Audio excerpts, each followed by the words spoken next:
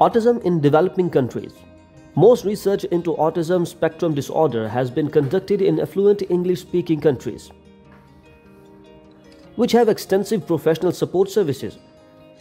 This paper describes a series of investigations that was undertaken in Iran, and these findings, together with reviews of research in other low-income countries, are used to identify key lessons in 3 areas of service provision of particular relevance to developing countries with scarce professional resources.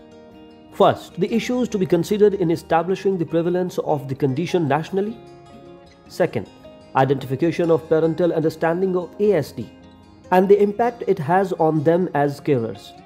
Third, the education and training that could be provided to families when professional supports are sparse. It is concluded that culturally sensitive parental support strategies must be central to the planning and development of services. Moreover, future research should further elucidate the needs of families and evaluate the impact of culturally tailored interventions designed to promote the children's development and overall family quality of life. Past research on children with ASD and the effects on parents of having a child with ASD has been limited largely to families in Western countries. Nearly all prevalence studies reviewed by Fombon and Williams et al. Were undertaken in Western countries or Asian affluent countries such as Japan. There is limited information on the identification of children with this condition in non-Western, less affluent countries where services for children with any form of special needs are less developed. This shortage of information has raised the unwarranted assumption made by some writers that autism is rare in non-Western cultures. Children with ASD will usually be diagnosed by medical doctors, either privately or through child and family clinics provided by voluntary organizations. State-funded special schools are provided through the Iranian Special Education Organization, although many parents may opt for private schooling.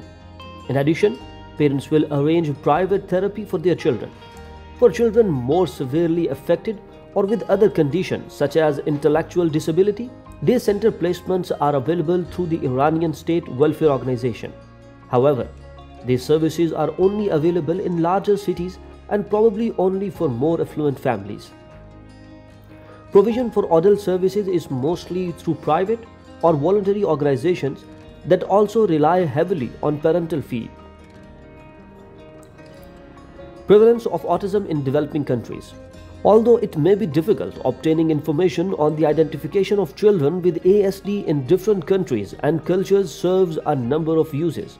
First, it can alert governments to the need to adapt or extend education and other services to meet the particular needs of these children and their families in line with the population requirements.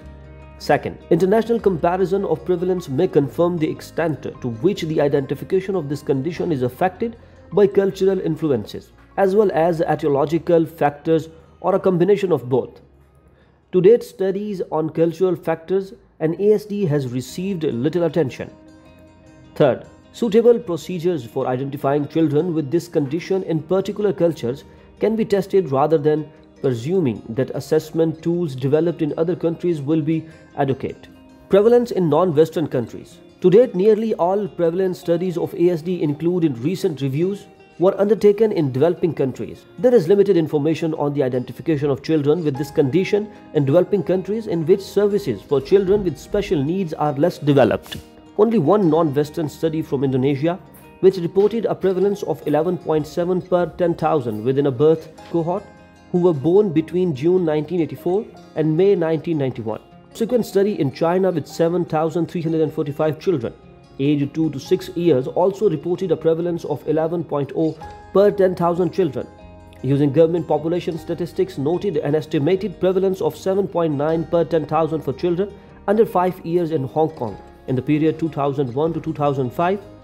However, in those years, there was an overall prevalence in excess of 25 per 10,000 for all children less than 15 years old. In Iran, Samadhi undertook a study based on the data held by Special Education Organization on the national screening of 5-year-old children for ASD prior to school entry.